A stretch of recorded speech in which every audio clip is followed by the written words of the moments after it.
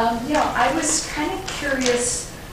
Well, first I wanted to ask about claim number 1254, camp transportation for $11,671. I just wondered what that was. Field trips for summer camps. I'm sorry? Field trips.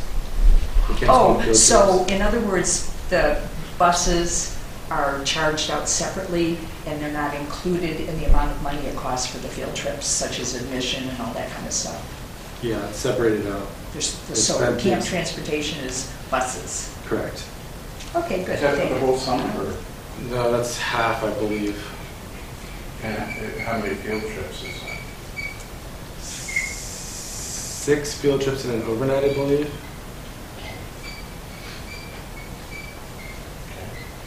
And then I do have 1, 2, 3, 4, 5. There's 6 claims that seem kind of funky to me, and they're all kind of similar. 1261, 1262, 1270, 1342, 1343, and 1344. And I'm sorry, I'm not going to pronounce this correctly because I don't know who this person is. Dave Garrett. Then there's Shane. Then there's Luke. And then there's Robin. And then Shane again. And then Dave Garrett again. And there's $300, $300, $528, $446, $300, and $300 for COMM events. What are COMM events, and what's the $300? It just seems kind of a round number, like somebody's slipping it in somebody's pocket. Oh, please.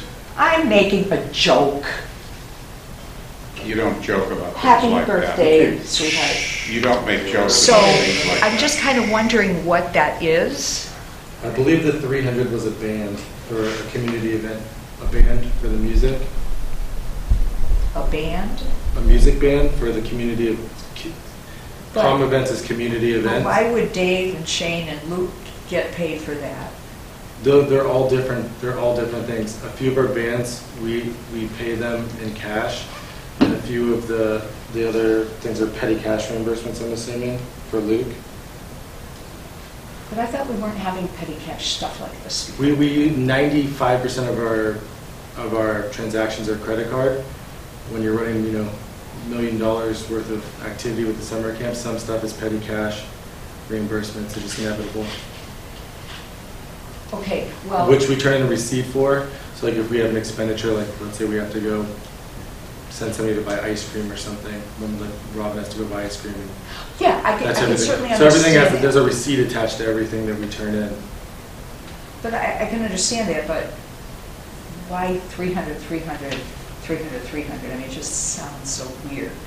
Yeah, I'd have to look, but it's possibly bands. That's the most petty cash. Bands. We've also, like for our October, for our Brew Fest, we had to buy a couple of things, so there's deposits. I'd have to look. And couldn't we have that made a little more clear in here? I mean, like I said, we have Carolyn approves or goes through and double checks everything. We turn in receipts, tag it with the budget line. So, I mean, it's in detail. I don't know how it's reported out to you. Okay, guys, so it's sort of like a bucket that is spread out over the Park and Rec Commission. I'm sorry, the Park and Rec Department, just to cover band costs. We have petty cash for miscellaneous expenses that we don't use the CAL card for. Thank you.